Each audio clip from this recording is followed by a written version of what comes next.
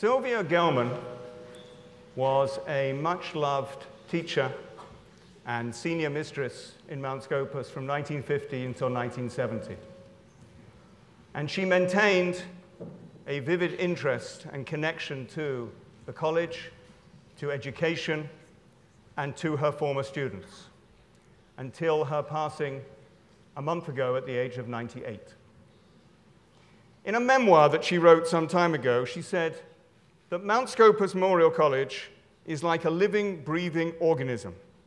Like a human being, it was conceived, it passed through an embryonic stage, it was born, it went through its childhood challenges, its terrible teens, and its adolescent attitudes, and has flowered into a bright and successful adulthood. And Sylvia said that some time ago, and I wonder if already then Mount Scopus was a successful adult, what is it now when it reaches the age of 70, the anniversary that we will be celebrating next year? Now, 70 is a significant number.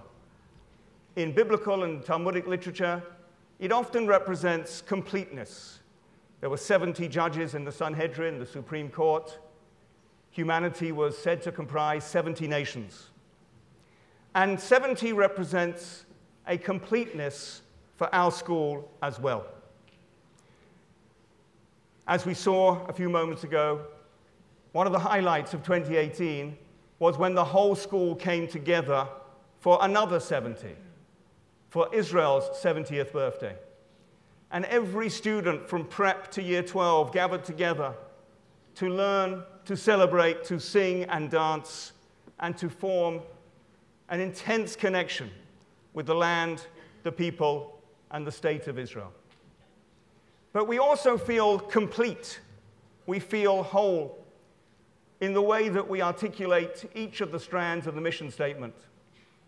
When we talk about excellence in learning, we congratulate last year's Year 12 on 8R scores that put them second in the state of Victoria, which out of 520 schools is not bad. And we look forward to results this year.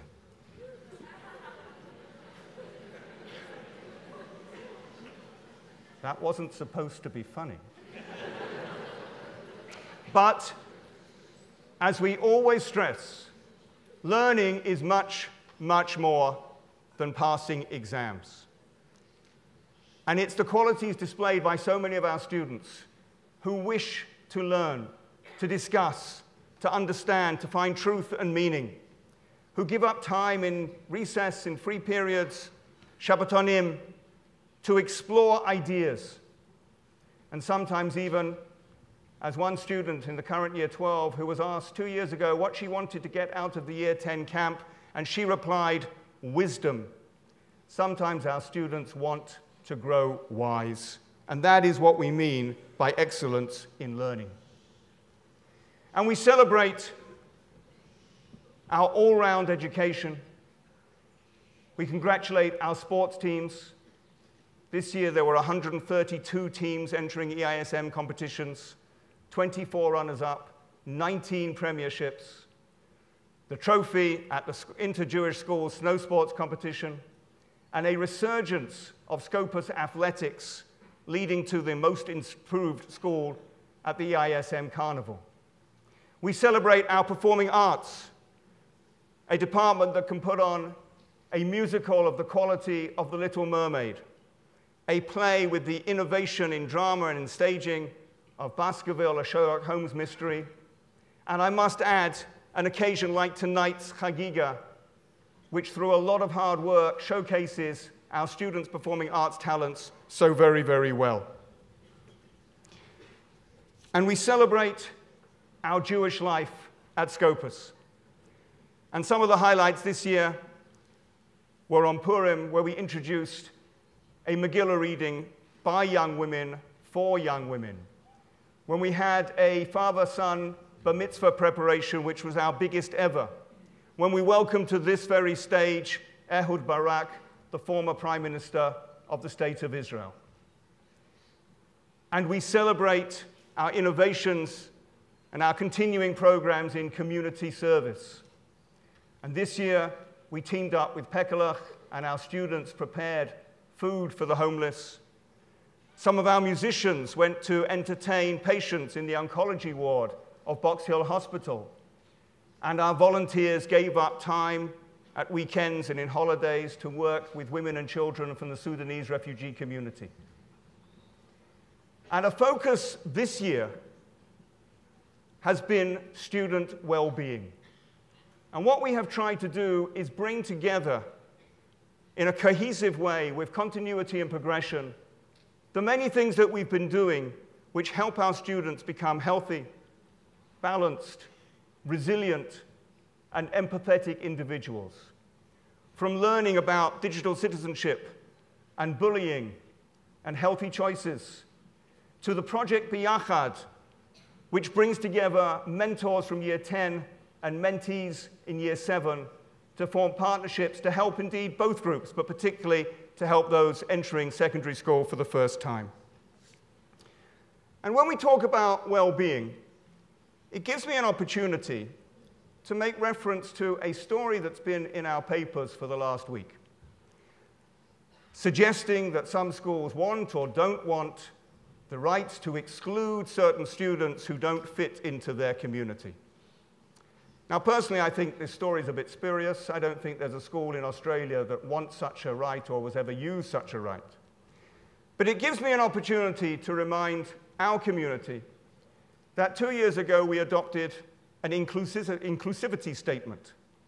And we set ourselves a standard to ensure that we provide schooling which is free from any discrimination on grounds of gender, sexual orientation, race, health, disability, or socioeconomic background, and to provide an environment which is supportive and engaging for all members of our community. And that is the standard that we set ourselves, and that is the standard that we live up to in our school.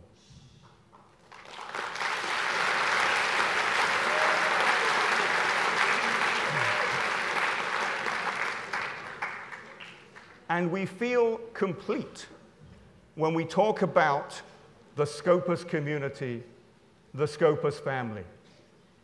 In fact, our family is expanding next year with the opening of our Little Learners program for 2-year-olds. And it must be said that when one considers school students, alumni in ZUS, Parents Association, and our newly formed Grandparents Club, Scopus is not just a school, it truly is a way of life. But I want to address in particular the 4 key groups which are represented together in this auditorium tonight. We give thanks to the parents, our partners, who share with us their most treasured possession. That's you guys, by the way. And they share with us the task of helping our students grow and learn. And we never take that for granted. And when we work with the parents and when we support each other, the results are quite beautiful. And we thank our volunteers who serve the school and help the school running in so many ways.